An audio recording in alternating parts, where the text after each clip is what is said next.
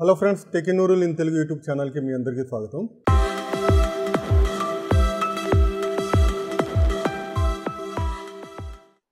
ఈరోజు ఈ వీడియోలో మనం రియల్మీ X2కి సంబంధించినటువంటి కొన్ని ఇంపార్టెంట్ ఫీచర్స్ గురించి మాట్లాడుతున్నాము. యాక్చువల్గా వీటిలో కొన్ని ఫీచర్స్ అన్ని మోడల్స్లో అవైలబుల్లో ఉన్నాయి, కొన్ని మటుకు రియల్మీ X2లో మాత్రమే అవైలబుల్లో ఉన్నాయి అన్నమాట. సో ఆ ఫీచర్స్ గురించి ఇప్పుడు మాట్లాడుకుందాము. సో వాటిలో ఫస్ట్ ఫీచర్ వచ్చేటప్పటికి స్క్రీన్ రికార్డింగ్. ఈ ఫోన్లో మనకి బిల్టిన్ స్క్రీన్ రికార్డర్ అనేటువంటిది అవైలబుల్లో ఉంది. యాక్చువల్గా స్క్రీన్ రికార్డింగ్ ఆప్షన్ ఎనేబుల్ చేయాలంటే క్విక్ టాగుల్ బటన్స్లోకి వెళ్ళాల్సి ఉంటుంది. ఇక్కడ మనకి స్క్రీన్ రికార్డింగ్ ఆప్షన్ అనేటువంటిది కనబడాలి. బై డిఫాల్ట్గా ఇది కనబడదు, దీన్ని మనం కస్టమైజ్ చేసుకోవాలన్నమాట. కస్టమైజ్ చేసుకోవడానికి ఈ ఆప్షన్ని సెలెక్ట్ చేసుకోవాలి. సెలెక్ట్ చేసుకున్న తర్వాత ఇక్కడ మనకి స్టార్ట్ స్క్రీన్ రికార్డింగ్ అనేటువంటి ఒక ఆప్షన్ కనబడుతుంది. దీన్ని సెలెక్ట్ చేసి డ్రాగ్ చేసి పైన డ్రాప్ చేయాల్సి ఉంటుంది. సో ఇప్పుడు ఈ ఆప్షన్ అవైలబుల్లో ఉందన్నమాట. సో ఈ ఆప్షన్ని వాడి మనం స్క్రీన్ రికార్డింగ్ అనేటువంటిది చేసుకోవచ్చు. అంటే మనం వేరే థర్డ్ పార్టీ స్క్రీన్ రికార్డర్స్ని వాడాల్సినటువంటి అవసరం లేదు. అలాగే స్క్రీన్ రికార్డింగ్లో మనకు కొన్ని ఆప్షన్స్ అనేటువంటి అవైలబుల్ ఉన్నాయి. సో ఆ ఆప్షన్స్ని చూడాలంటే ఈ ఐకాన్ మీద మనం లాంగ్ ప్రెస్ చేయాలి. లాంగ్ ప్రెస్ చేసిన తర్వాత స్క్రీన్ రికార్డింగ్కి సంబంధించినటువంటి సెట్టింగ్స్ వస్తాయి. సో వాటిలో ఫస్ట్ సెట్టింగ్ వచ్చేటప్పటికి allow sound recording. So by డిఫాల్ట్గా ఇది ఆఫ్లో ఉంటుంది. దీన్ని కనుక ఆన్ చేసినట్లయితే కరస్పాండింగ్ సౌండ్స్ అనేటువంటివి రికార్డ్ అవుతాయి. అలాగే వీడియో రిజల్యూషన్ వచ్చేటప్పటికి బై డిఫాల్ట్గా హైలో ఉంటుంది, లేదనుకుంటే లోలో కూడా రికార్డ్ చేయొచ్చు, అంటే 480pలో కూడా రికార్డ్ చేసుకోవచ్చు. అలాగే రికార్డ్ స్క్రీన్ ట్యాప్స్ బై డిఫాల్ట్గా ఆన్లో ఉంటుంది, అవసరం లేదనుకుంటే ఆఫ్ చేసుకోవచ్చు. అలాగే ఫ్రంట్ కెమెరా కూడా ఆన్ చేసుకోవచ్చు అనమాట. ఈ విధమైనటువంటి ఆప్షన్స్ మొత్తం మనకి స్క్రీన్ రికార్డింగ్లో కనబడతాయి. అలాగే సెకండరీ ఫీచర్ వచ్చేటప్పటికి నోటిఫికేషన్ బార్ మీద మనకి బ్యాటరీ పర్సంటేజ్ అనేటువంటిది బై డిఫాల్ట్ కనబడదు, ఓన్లీ గ్రాఫికల్ ఫార్మాట్లో మాత్రమే కనబడుతుంది. సో ఇక్కడ బ్యాటరీ పర్సంటేజ్ కావాలనుకున్నట్లయితే సెట్టింగ్స్లోకి వెళ్ళాల్సి ఉంటుంది. సెట్టింగ్స్లో బ్యాటరీ ఆప్షన్స్లోకి వెళ్ళాలి. ఇక్కడ మనకి show battery percentage on status ఈ ఆప్షన్ అనేటువంటిది కనబడుతుంది. బై డిఫాల్ట్గా ఆఫ్లో ఉంటుంది. దీని కనుక ఆన్ చేసినట్లయితే బ్యాటరీ పర్సంటేజ్ అనేటువంటిది ఇక్కడ మనకు కనబడుతుంది. అలాగే తర్వాత ఫీచర్ వచ్చేటప్పటికి అవైలబుల్ ర్యామ్ ఎంత ఉందో మనకి డైరెక్ట్గా కనబడదు. అంటే మనం రీసెంట్ టాస్క్స్ కనుక ఓపెన్ చేసినట్లయితే ఇక్కడ మనకి అవైలబుల్ ర్యామ్ అనేటువంటిది కనబడదు. సో దాన్ని తెలుసుకోవాలంటే మనం సెట్టింగ్స్లోనే అడిషనల్ సెట్టింగ్స్లోకి వెళ్ళాలి. వెళ్ళిన తర్వాత ఇక్కడ మనకి display RAM are memory information for recent tasks by డిఫాల్ట్గా ఆఫ్లో ఉంటుంది, దీన్ని ఆన్ చేసుకోవాలి. సో ఇప్పుడు మనం రీసెంట్ టాస్క్స్ కనుక ఓపెన్ చేసినట్లయితే ఇక్కడ చూపిస్తుంది చూడండి, 3.11 GB available out of 6 GB అని చెప్పేసి చూపిస్తుంది. సో ఈ విధంగా ఏంటంటే మనం అవైలబుల్ ర్యామ్ ఇన్ఫర్మేషన్ని రీసెంట్ టాస్క్లో చూడొచ్చు అనమాట. తర్వాత ఫీచర్ వచ్చేటప్పటికి లాక్ స్క్రీన్ మ్యాగజైన్. ఒకసారి స్క్రీన్ని లాక్ చేసిన తర్వాత లాక్ స్క్రీన్ మీద మనకి ఇలాంటి ఫోటోగ్రాఫ్స్ అనేటువంటివి కనబడుతూ ఉంటాయి. అలాగే దాంతోపాటు వాటికి సంబంధించినటువంటి ఇన్ఫర్మేషన్ కూడా కింద కనబడుతూ ఉంటుంది. బై డిఫాల్ట్గా ఇది ఆన్లో ఉంటుంది. ఒకవేళ మనం దీన్ని ఆఫ్ చేయాలనుకోండి సెట్టింగ్స్లోకి వెళ్ళాల్సి ఉంటుంది. Home screen and lock screen magazine అని చెప్పేసి ఒక ఆప్షన్ కనబడుతుంది, దీన్ని సెలెక్ట్ చేసుకోవాలి. ఇక్కడ మనకి లాక్ స్క్రీన్ మ్యాగజైన్ అనేటువంటి ఒక ఆప్షన్ కనబడుతుంది, దీన్ని సెలెక్ట్ చేయాలి. సో ఇక్కడ లాక్ స్క్రీన్ మ్యాగజైన్ బై డిఫాల్ట్గా ఆన్లో ఉంది. దీన్ని ఆఫ్ చేసుకున్నట్లయితే లాక్ స్క్రీన్ మ్యాగజైన్ ఉండదన్నమాట, అంటే ఓన్లీ ఎంటీ స్క్రీన్ మాత్రమే ఉంటుంది లాక్ చేసినప్పుడు. సో ఇది లాక్ స్క్రీన్ మ్యాగజైన్ గురించి. తర్వాత ఫీచర్ వచ్చేటప్పటికి ఆల్వేస్ ఆన్ డిస్ప్లే. ఈ ఫోన్ వచ్చేటప్పటికి సూపర్ ఎమ్యులేడ్ డిస్ప్లేతో వస్తుంది కాబట్టి ఆల్వేస్ ఆన్ డిస్ప్లేని సపోర్ట్ చేస్తుంది. కాకపోతే బై డిఫాల్ట్గా ఇది ఆన్లో ఉండదు.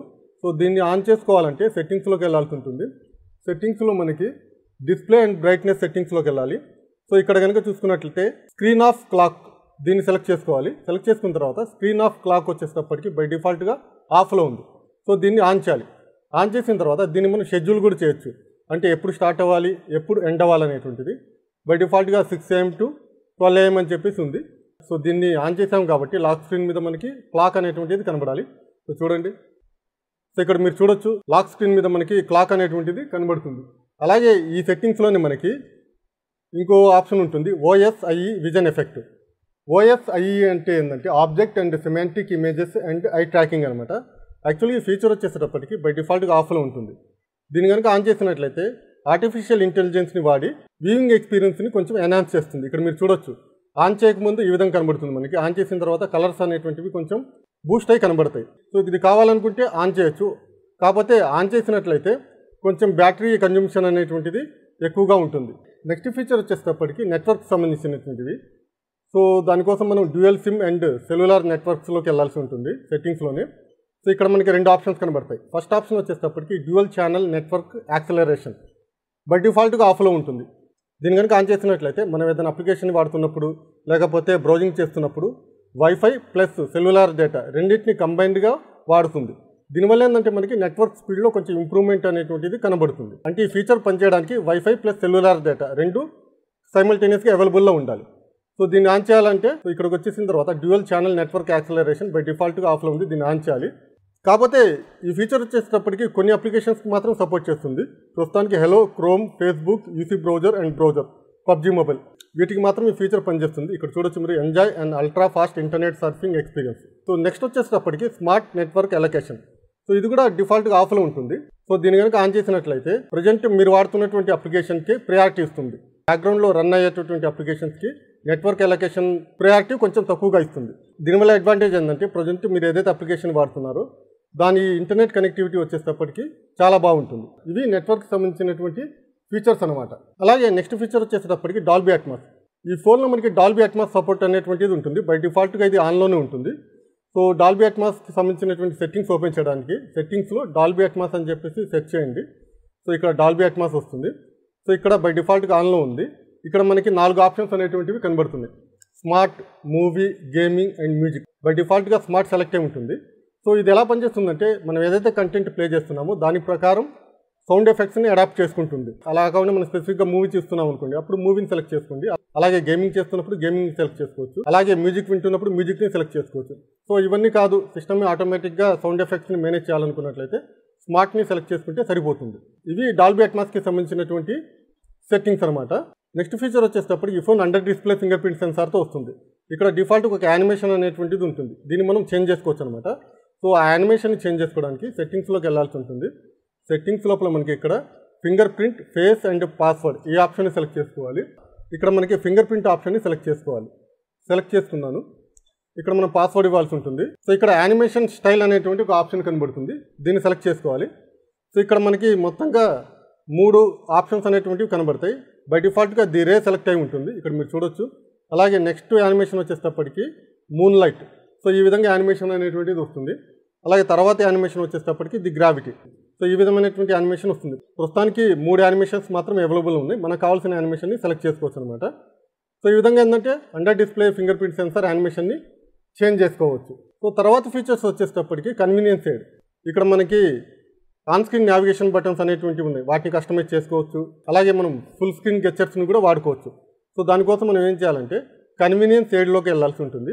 సో ఇక్కడికి వెళ్ళిన తర్వాత నావిగేషన్ కీస్ అనేటువంటి ఒక ఆప్షన్ కనబడుతుంది, దీన్ని సెలెక్ట్ చేయాలి. ఇక్కడ చూడండి, select your preferred key layout. So ఇక్కడ బై డిఫాల్ట్గా ఈ లేఅవుట్ సెలెక్ట్ అయి ఉంటుంది. అంటే ఫస్ట్ మనకి రీసెంట్ టాస్క్ బటన్ ఉంటుంది, తర్వాత హోమ్ బటన్ ఉంటుంది, తర్వాత ప్రీవియస్ బటన్ ఉంటుంది. సో ఈ విధంగా డిఫరెంట్ లేఅవుట్స్ ఉంటాయి. వీటిలో ఏది కావాలంటే అది సెలెక్ట్ చేసుకోవచ్చు. అలా కాకుండా మనం full screen వాడాలనుకోండి.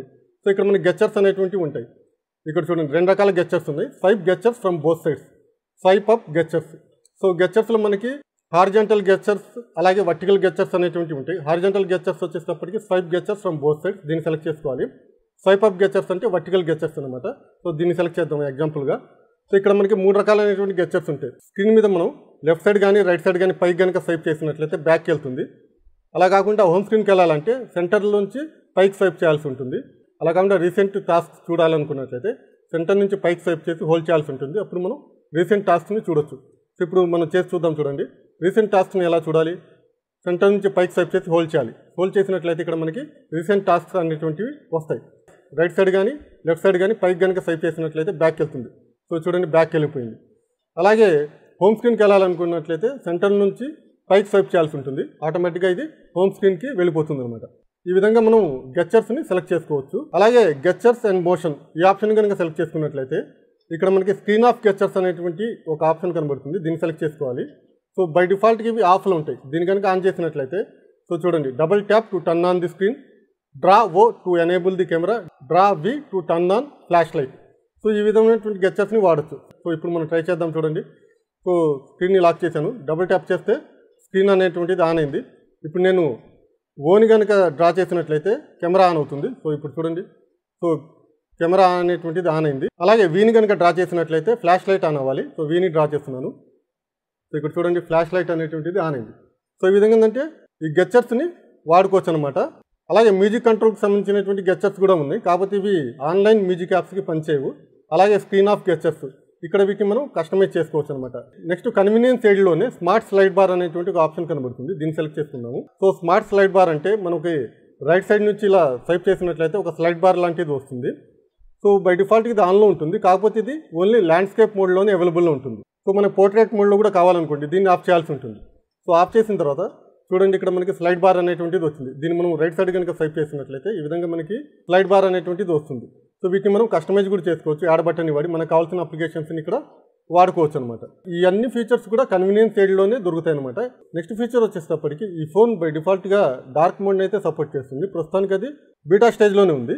So dark మోడ్ని enable చేయాలంటే సెట్టింగ్స్లో రియల్మీ ల్యాబ్లోకి వెళ్ళాల్సి ఉంటుంది. ఇక్కడ మనకి డార్క్ మోడ్ అనేటువంటి ఒక ఆప్షన్ కనబడుతుంది. బై డిఫాల్ట్గా ఇది ఆఫ్లో ఉంటుంది. సో దీన్ని ఆన్ చేయాలంటే సెలెక్ట్ చేయాలి. సెలెక్ట్ చేసుకున్న తర్వాత ఎనేబుల్ నౌ. సో ఇది కంప్లీట్గా డార్క్ మోడ్లోకి చేంజ్ అయిపోతుంది.